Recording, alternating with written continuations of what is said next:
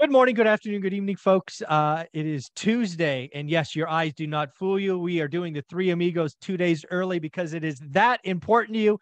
Dion is about to go off grid for a week. Who knows what he's going to be doing? I don't want to ask. I'm a little afraid, but he is here today because he wants to do the Three Amigos with you. How you doing, Dion? Howdy, doing great. And that tripped me up. I thought we were recording today, releasing on Thursday, but so cat's out of the bag. I'll be out of town. Nope, we're going to post him today. Sorry. Nope. Matt and I will just talk Tuesday. We'll just flip it Awesome. up. There you go. And Mr. Lumberjack, you're down in the studio. Look at that little thing behind you. I like it. I am. This is the mini lumberjack behind me, and so yeah, down in the new He studio. He's got a six-pack underneath that picnic table shirt. It's amazing what airbrushing can do. So yeah, all you have to do is you basically take a keg and you draw lines on it. Oh, there you go. That works. That's basically a little bit of shading. Yeah, that's how you get the six-pack. So yeah, down in the new studio, a little echoey because we haven't put everything on the walls yet, but that happens this week. But yeah, excited to be down in my new space. And if you listen very closely, you can still not hear the whimper of children. So it's kind of nice. There you go. Well, Dion is going to read a quote from someone. I just kind of want to give my spin on it before he does. Basically, there are lots of people who have been watching those channels that believe beyond belief that a major crash is coming. Mm-hmm. And, bet the farm in 2011 prices. So we're going to read this quote, and then we are going to close our eyes for a second, and we are going to wake up, and it will be 2011 prices. And then we are going to ask each other what happened to our business. Because I don't think a lot of people understand. So Dion, why don't you do the pleasure of reading this awesome quote? So this is a very nice person who doesn't cuss, so I don't even have to edit their stuff. And they've commented on Matt's channel quite a bit. This was one of the nicer ones. Oh, no. The first sentence is the one I like the most because we need to talk about this, the first sentence, after I read the whole thing. People who have tons of investments are in denial. We are going to see prices go as low as 2011. I would bet the farm and put my head on a guillotine and hand lumberjack landlord his axe that the housing market is going to majorly crash. I have total confidence that I am walking away with my head when all is said and done. Well, Lumberjack, that went on your channel. Why don't you get the first chance to kind of respond? Because I guess all of us have lots of investments. So this comment is aimed at us. It is aimed at all of us. I think that this is a consistent opinion that is ill-conceived. It's a lack of understanding of how our businesses operate. If we picture ourselves in 2022 in December, and we wake up Christmas morning and we say, or New Year's morning, and say, wow, all of the prices of all of my properties are down to 2011 levels. It doesn't impact my business 1 second. It doesn't. Well, see that. Well, let's just, okay. We'll get there. I'll further unpack. The reason that it doesn't matter is because I have 30-year fixed rate debt. And so if all of my business value of a property, I don't invest for appreciation. It's nice that I've gotten it the last few years. It's kind of frankly more of a pain in the ass because I have to continuously increase my PFS and redo it. I prefer a flat market because it just doesn't matter. It's all about cash flow. It's all about cash flow. So in the idea that 2011 prices are what happens and the market majorly crashes, I got news for you. There's billions of dollars, hundreds of billions of dollars on Wall Street that are going to jump in and they're going to buy ahead of the curve. That's what they do. And so you've got investors like us, all with 6 to 7 figures in dry powder, sitting there waiting to act. You've got people that make us look like a rounding error with tens of millions, hundreds of millions and billions of dollars ready to act. Mm-hmm. And so none of the things that caused '08 exist today. They are starting to become more existent because of the interest only loans and the adjustable rate mortgages. But again, if I look at my portfolio and New Year's Day, I see that prices went back to 2011. Oh my word, am I busy putting out offers? Yeah. Because even if rents come down 50%, which they won't, but even if they did, people that count on something going to zero, it's not a stock. People still have to live places. And even if rents come off 20%, guess what? I'm where I was 2 years ago. If they come off 50%, I'm where I was 10 years ago. All my properties, even in that setup, almost all of them still cash flow. And the ones that I've had for that much longer of a time, they make up for the ones that might be shortcoming losses. So really, if you run the business like a business, even wishing 2011 prices, I can promise you this, the bank's going to be really tight in putting loans out there with DTI. I'm going to get a loan before Joe Homebuyer gets a loan because I can put a lot more cash into the game. So that's my kind of 2.5 minute short story on response to, and they also need to understand that a guillotine, I don't need my axe. A guillotine's it's kind of redundant. A guillotine's axe included. But yeah, I have a lot to say on this, but we will give it to Dion first. Dion, when you saw this, you read this, what did you think? What was going on? So the thing I've learned anytime that you see a comment is you take a screenshot, because my response was, and I have two things to say about this, but my response was that would be awesome to see a decade's worth of inflation disappear. Yeah. It's not just appreciation. I mean, supply and demand impacts appreciation, but the weakening of the dollar, most people don't understand that the value of land and properties stays the same. And then supply and demand impacts it up or down. But as the dollar gets weaker, it takes more of those dollars to buy it. So if we saw 2011 prices, we'd be eliminating a decade's worth of inflation. I agree with Matt halfway. Okay. He said our business would not be impacted if we dropped to 2011 prices. Now, what it would take to have prices drop that much is a mass amount of forced sellers. So the foreclosures, the short sales, the whatever, so just all of a sudden it's flooded, prices drop that much. All of those people become renters. Yes. Our business would be impacted and we would start getting way more rent. Like, bring it on. Yeah. So, yeah. So many people say the same thing. The first sentence, that's the one I got tripped up on, is people with a lot of assets are in denial. No, we're hoping just like everyone else. Like, we don't want to see other people suffer that it would take to cause a crash. But we'd be kids in a candy store shopping. Yes. Our rents wouldn't be impacted, other than they probably would go up. Right. So the reason I took a screenshot is as soon as I gave that reply, they deleted it. Yeah. I just love those comments that they delete. So I got to start taking screenshots. So here's the deal. I've already been through this cycle once, so I can tell you without question what happened. And the first thing to point out is what was the first line? People with lots of units are in denial. People with lots of assets. Lots of assets, investments are in denial. Oh, investment. So first and foremost, that is wrong. Right. And this is why.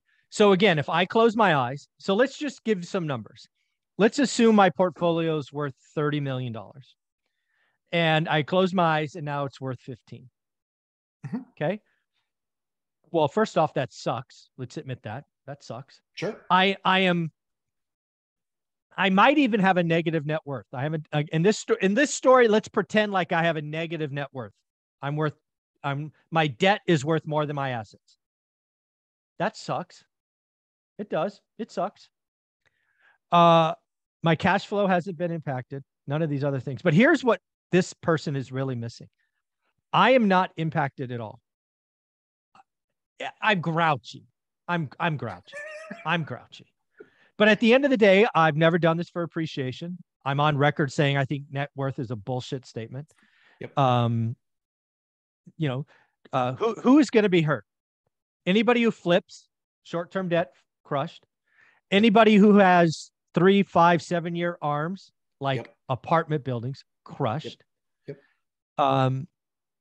If anybody's been watching anybody's watching my channel, you know that I spent about 9 months getting all of my variable rate debt into 30-year fixed.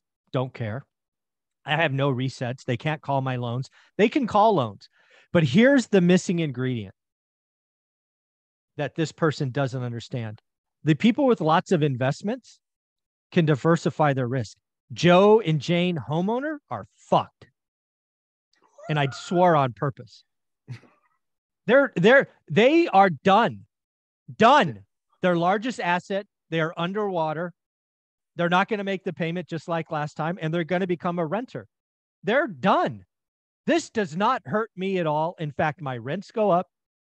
Right. I have millions of dollars ready to deploy. Wall Street will buy alongside me, and I will be a kid in a candy store.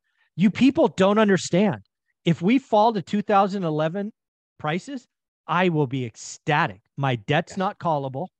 Right. My rents go up, and Joe and Jane homeowners will lose. That's what you're betting for. Anybody who puts their head in that guillotine and begs for a major crash doesn't hurt Dion, Matt, or I. You are hurting every single homeowner in the country. Right. That is what you are asking for. You are looking at the wrong person.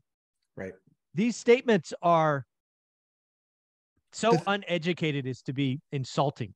The key thing that concerns me the most is that rents go up because now there's a supply. Now there's a even bigger lack of supply, even more demand.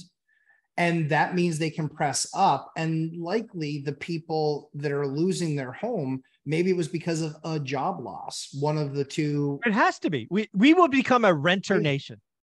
The big boys will own more stuff like us. Right. And Joe and Jane, we will go from 68% home ownership to 58%. That's what you're asking for, Mr. Guillotine or Joe Axe or whatever. When crashes happen, it's a transference of wealth from the lower and middle class upwards. They don't have any reserves. They can't hold on. The government, for the first time ever in the last 2 years, the government started bailing out the street. They'd always previously bailed out the banks. And while that's good, the challenge becomes when somebody still can't make their payment, the government can't step in. It's been proven unconstitutional. That's not going to happen again. And so knowing that can't happen again, it really is sad, because I know that the fastest way for me to get far more wealthy is by calamity occurring and me being prepared. Another and the crash. Others not prepared. I don't want to crash. I don't want to crash because it's not good for people. It's not good for the economy. It's not good for people's psyches. I want there to be the opportunity for people to get into homes. And so a moderate market is more what I'm looking for. But at the same time too, Dion and I talked about this last week last week on his live stream. The biggest challenge that there is that for 6 decades or 7 decades, we produced over 20 million homes a year. And this last decade, we only produced 5 million. There is a major supply issue. And Mike, builders this time, they aren't building into it. People love to quote 10.9 months of inventory. 9.7 of that is either not started or look at that. Exactly. Yeah. It's not there, folks. Sorry. It's crazy. I'll just do that. Literally six decades of over 20 million, 6 decades in a row. And so this is why I look at it. And some people say, oh, well, what about the silver tsunami? Do you realize how old people are living now today and the fact that they're bringing in home care? It's not going to happen like you think it is. I can tell you, listen to this. I've got 3 sets of grandparents, all of whom are in their 80s, some of whom are in their 90s, and they all still live in their homes. So the people that are getting to 65 and they think that's the silver tsunami that's going to break the back, it's nowhere near. And if you look at the number of homes, I believe that number of homes, I want to say, is something like 6 million or 10 million or something like that. It's so not a thing, because it's not going to happen all at once. It's going to happen over time. And it doesn't even make up for the lack of building that we're doing over this last decade and the future decade. With prices being what they are, we're not going to build. People aren't going to build. They're going to build very, very, very measured, especially with rates that are crazy. Ian, kind of closing thoughts on this? One impact to the silver tsunami is a lot of times people would sell their big house in their expensive area and move to Arizona or Florida. Yeah. That's not going to happen anymore. Buying a small house in that area is not going to save you any money with interest rates where they are and prices where they are. Mm-hmm. But the last thing that this person doesn't think about, if we had this massive crash, how long would it take us to be in front of the tax assessor saying, here's the current values. Here's the current comps. Not only is my life going to improve by rents going up, but my tax bill that the tenants pay is going to go down. Absolutely. Increasing. It happened to me last time. Absolutely. Yep. Yeah. So can you do me a favor? Read the quote one more time because I want to close with something. I'm also going to put it in. I'm going to cover the name because I'm not a jerk. Yes. But I'll put the actual we don't want picture this so as you can blowback see. on the person. We just want the idea answered Yeah. and the concept answered. That's all. People who have tons of investments are in denial. We are going to see prices go as low as 2011. I would bet the farm and put my head on a guillotine and hand the lumberjack landlord his axe that the housing market is going to majorly crash. I have total confidence that I am walking away with my head when all is said and done. So as I kind of close this out, I want to be very clear, and I swore earlier on purpose, because what that quote doesn't understand is the three of us and folks like us are beyond fine. We are in a better shape. What this quote wants is mom and dad who own one home. It's all they own. They want mom and dad to lose the home and mom and dad to become a rich. That's what that says. This person doesn't understand cost structures, 30-year fixed rate debt, rental demand. And it's okay. You keep watching those crash channels, let them worm into your head. Just keep sitting on the sidelines and doing nothing. It's okay. There goes 2% of our competition. But the comment, like, again, people that don't get it. I wish we'd go back to 2011. Yeah. I'm here today because of 2011. I'm here today with a bigger Rolodex, a bigger stack, bigger connections. We deployed $3 million last time. I could deploy $30 million this time. Please let this person be right. Mm-hmm. Matt, where can people find you? Lumberjack Landlord on YouTube and on Instagram, live stream Sundays at 11:30 a.m. Eastern time. And Dion, yourself? When the car alarms aren't going off outside. You can find me right here on YouTube, Dion Talk Financial Freedom, and my live stream is going to be Tuesdays at 4 p.m. Today's might be a little bit short because the second it's done, I'm heading to Oregon to see if a quad can take me out. Nice. I don't even know what that. Oh, quad Quad like runner, a motorcycle. Yeah. Got it. I was thinking a gun, given the guy that's got 7 guns and a sword in his office. I'm like, what the heck's my a guns quad? are missing. How many are missing if I'm down to 7? I meant in the room. There are other rooms with other guns. Right. Yeah, I got you. All right, guys. Thank you very much. Thanks, Ciao. Mike.